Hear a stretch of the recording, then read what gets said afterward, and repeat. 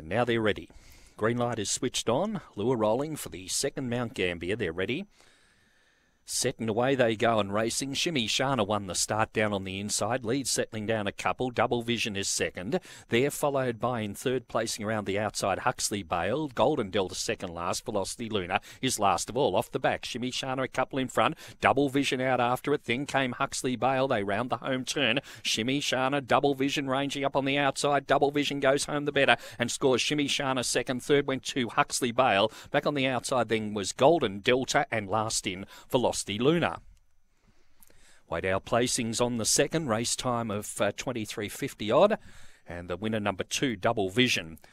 Parked just in off the pace down the back, ranged up on the outside of the early leader Shimmy Shana on the home turn and has been too good in the run home. Placings 2-1.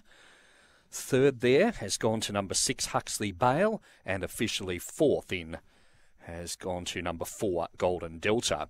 2-1-6-4, race time of 23 and 46